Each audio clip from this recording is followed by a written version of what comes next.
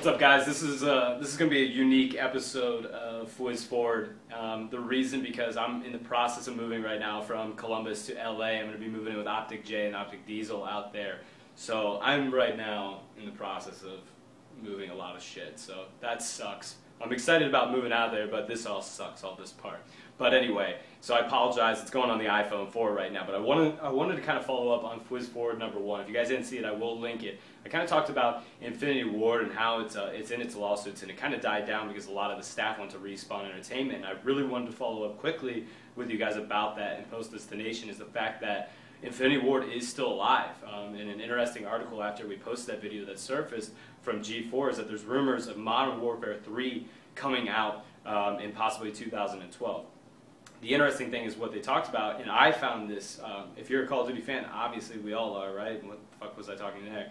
But it follows Ghost in a prequel to what Call of Duty 4, Modern Warfare, following Ghost storyline, and it's kind of, if you guys are hip to the comic series, follows the comic series a lot. So I think it could be really interesting.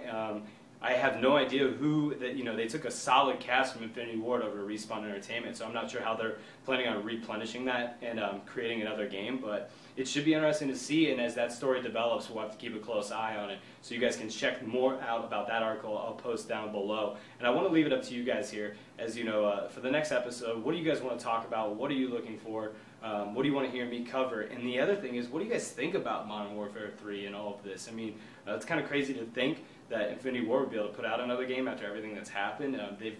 Call of Duty 4 and Modern Warfare 2 were pretty good games. I mean, we can't argue. Call of Duty 4 is obviously a classic. It's going to go down as an all-time great in the storybook. But it'll be interesting to see what else transpires from this. So what do you guys think about Modern Warfare 3, and what would you like to see? And are you guys happy that this might follow Ghost storyline? I'll keep you guys updated on my journey out to LA. I am going to be driving, so it's going to be very well documented, and all the way until we get to reach Jay and Diesel. So you guys make sure to stay tuned in the next coming weeks of that trip out there. Fwiz signing out, guys, and look forward to hearing from you. Peace.